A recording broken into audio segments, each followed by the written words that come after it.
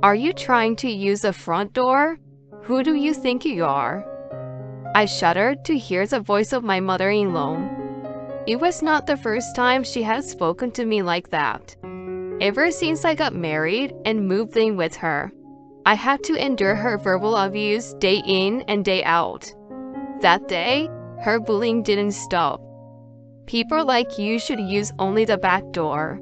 Wait, I will get your doghouse. You can live in it. Please, Kathy, you can't be serious. I don't like it when you call me by my first name. It gives me the chills. You and I are like mistress and servant, get it? If I tell you to eat a piece of trash on the street, you put it in your mouth? No way. Go and take care of the garden now. It's colder than usual today, but a sleeve would be more than enough for you to wear. I won't allow you to come inside until it's clean. I began to tend to the garden as she ordered me to do.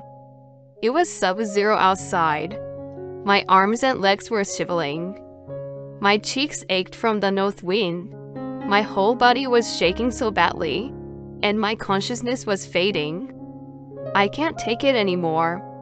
Just when I was about to faint, "Hey, are you okay?" A warm voice I hadn't heard in a while echoed in my ears. My name is Lauren. My life in hell began with the passing of my mother. Mom? As she lay in bed, she didn't answer my call anymore. The sudden stroke was discovered too late, and the best treatment at the hospital could not save her. She was 48 years old. She died too young. I heard people around me whispering that she must have been overworked. She raised me as a single mother. My father walked out on her shortly after I was born. I never knew where he was or if he was even alive. My mother worked several jobs to give me the best education she could afford. I always wanted to repay her for her hard work, so I studied hard and got a good job at a major telecommunications company. I worked hard for 3 years. When I was finally able to support her financially, I met Nathan, who later became my husband. We worked in different departments of the same company. He was one of the best salesmen, always bringing in results. When he approached me, I immediately fell for him.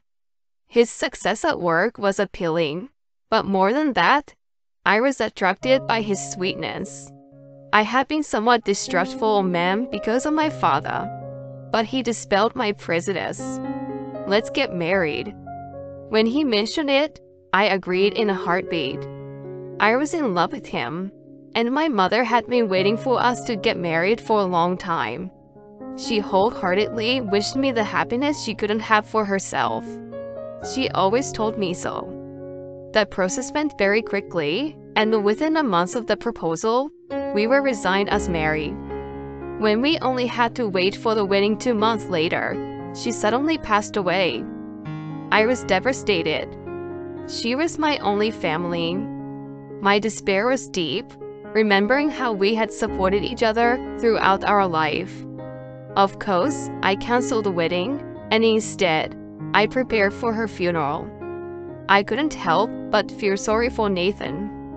He was very concerned about me and told me not to worry about it. Another person who saved me was my mother-in-law, Kathy. She had been attentive to us since before we were married. She had a gentle personality and was a flower arrangement teacher.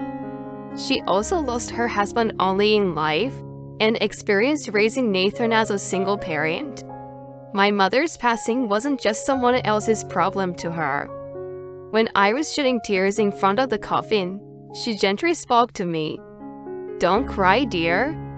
Losing your mother is indeed terrible, but you're not alone. You have Nathan and me." But I ruined the wedding. That's just a formality. The important thing is that we are now a family. You can count on me. I can't replace your mother, but that doesn't change the way I feel about you. Thank you. Her kind words made me wail on her shoulder. Her gentle arms wrapped around me. I never imagined that the same person would later torment me. When the funeral was over, I was finally ready to move forward. Nathan and I moved in with Kathy after she enthusiastically invited us to live with her. Nathan thought that I would feel safer if we lived with someone else. When we got married, I quit my job. He was a frequent business traveler, so he felt better leaving me with her while he was away. I did not object either. I had made up my mind to devote myself to her to make up for the loss of my mother. However, my intentions were soon trampled upon. "Lauren, you don't even know how to make chicken soup?" She harshly criticized the meals I prepared. They were badly seasoned and looked messy. When I served her a greasy meal, she left the table without tasting a single bite. "Are you trying to kill me too, by serving me lousy food?" I was totally taken aback. It was unthinkable from the kindness she had shown me up to that point. She had always been sweet to me until we moved in with her. When I was depressed, she did her best to comfort me. Her attitude changed completely as soon as we started living together. She was a perfect example of a bully. She criticized me about everything from the way I cleaned the house and the way I greeted the neighbors, to even the smallest details for how I should act in our neighborhood. She didn't even stop there. Whenever I behaved in a way she didn't like, she punished me for it. It's such a shame that you can't even clean the house properly. I'm so disappointed to have an incapable daughter-in-law. I'm sorry. Do you know why I asked you to move in with me? Because I wanted someone to take care of me. Someone to do the housework for me. Then I could work more freely. And yet, I'm doing my best on cooking, cleaning, laundry, and everything else. I'm trying to make sure that I don't interfere with your work. I'm telling you that you're a total failure. What has your mother taught you? Or did she just hang around outside leaving you alone? My mother was not like that at all. She raised me by herself and never had time for herself. How dare you talk back to me? I know that hardship better than anyone else. I will tell you what, your mother was incompetent. Isn't that right? Because she raised a pathetic daughter like you. How could you say that? You need to be re-educated. As punishment, skip dinner tonight? Of course you will cook for me. If you even try to taste it, I will throw you out of the house. She often tortured me in this way, calling it education. I was not allowed to eat. I was not allowed to take a shower. When I was not allowed to sleep for a night as punishment for not cleaning well enough, it was really hard for me. I spent the whole night in the dark kitchen, fighting off sleepiness. I was forced to write a letter of apology to her. I had to write, "I'm sorry for my incompetence," dozens of times. I couldn't contain my tears from dropping on the paper. Even so, I never thought to tell Nathan about the mistreatments. To begin with, he was away on business trips so often that he was not home for half the month. When he did come home, it was usually well past midnight. I knew that his job was very demanding and that he worked hard for us. I couldn't let him worry about unnecessary things. Besides, he trusted her with all his heart. I didn't know if he believed me if I told him. And so, that days of torture went on for a month. The trip is going to be a bit longer than usual. As Nathan was leaving, he said in a formal tone. He was entrusted with a big project, and the trip was going to decide his future promotion. "You will be okay as always?" "Sure." "What's the matter? You look a little pale. You seem to have lost some weight too." "It's nothing. I just haven't been sleeping well. It's getting colder these days. Take care of yourself. And take care of my mom too. Have a safe trip." I saw him off with a forced smile. How could I confide in him about my trouble? He was in the most critical time of his career. I didn't want to bother him about me. Kathy's bullying became limitless without his presence. That day, she ordered me to do something outrageous.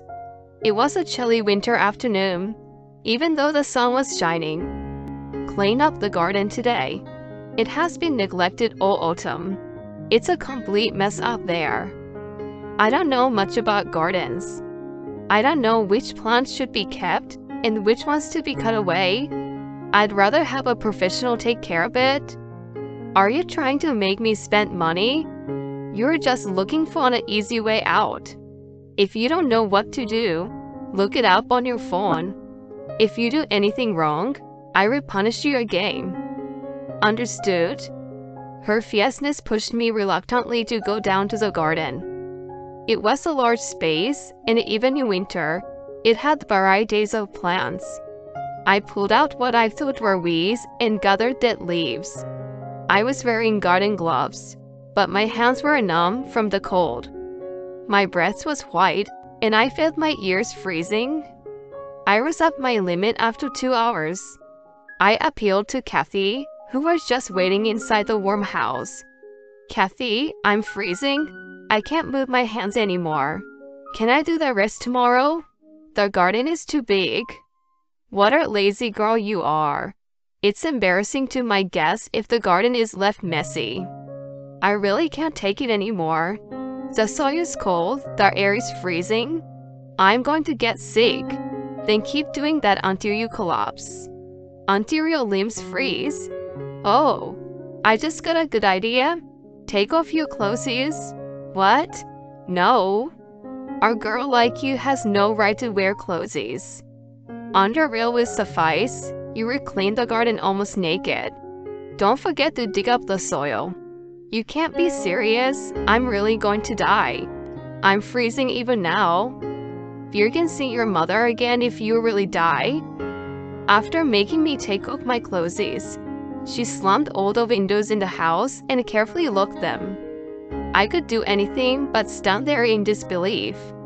Even for a bully, that was way out of the line. She had even mocked my mother's death. I felt more sadness than anger, but soon I was overwhelmed by the piercing cold. The icy wind blew mercilessly against my bare shoulders and legs. I felt nauseous and fell to the ground. But the soil was also cold. There was no way I could tend to the garden in this condition. I couldn't even go out to the street in just my underwear. I didn't want my neighbors to see me. I was more concerned about the appearance than the danger to myself. Kathy's relentless abuse had brainwashed me. I was incapable of making normal human judgments and was reduced to a slave who obeyed her orders. As the sun went down, the cold outside became increasingly severe. The evening passed and night fell. I was still not allowed in the house and sat in a corner of the garden, losing the energy to even shiver. I put my hand on my shoulder, which was probably turning pale. I realized that I had lost all feeling in my hands. My head was starting to get foggy. I called out to my mother and finally collapsed to the ground. I didn't know how long I had been out. When I gained consciousness, I saw Nathan's face in front of me. It seems that he was holding me in his arms. The temperature of his hand faintly warmed my skin. My frozen lips barely moved. Honey, what are you doing outside? You're almost naked. What about your business trip, your important work? I will get to that later. I've got to get you inside. He picked me up and walked to the patio door. He was surprised to find it bolted from the inside. He checked the windows and was stunned that they were all locked too. I didn't have the energy to tell him what Kathy did. He went to bang on the front door 2 or 3 times, but no one came to open it. Then, he picked up a stone and slammed it hard against the sliding window in the living room. The piercing sound of breaking glass echoed in the garden. He stuck his hand through the crack and unlocked it. Finally, I was inside the warmth of the house. What's going on? Kathy, who seems to have been taking a bath, came running. She was wearing a bathrobe over her naked body. Even so, she looked warmer than I was. When Nathan banged on the door, she couldn't hear him in the bathroom. She gasped at the sight of scattered glasses. "Mom, what's going on?" "What do you mean?" Lauren was on the bars of hypersemia. She was naked in our backyard while you were warm and cozy in the bathtub. I just asked her to clean up the garden. I knew something was up. She was getting thinner by the day, and even this morning she looks exhausted. She often has dark circles under her eyes, like she's not sleeping. I notice these things every time I come back from my trip. I could only assume that something's happening at home. Is that why you came back early? I lied that it was a long trip and wanted to see what was going on. I went to work as usual and decided to leave on time today. Then I came back to my wife collapsed naked outside. You have been tormenting her. I could understand what he was saying, even in my foggy consciousness. He was trying to help me. He sensed something unusual in our daily life. To make sure, he faked a business trip and came back to check on us. Sure enough, he came upon the scene of me being tortured by Kathy. I was so careless.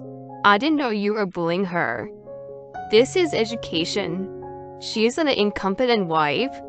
Who is talking? You were the one who can't do a damn thing. A flower arrangement or whatever. You've always been doing what you want. You rarely cooked for me since I was a child. I was forced to take care of myself.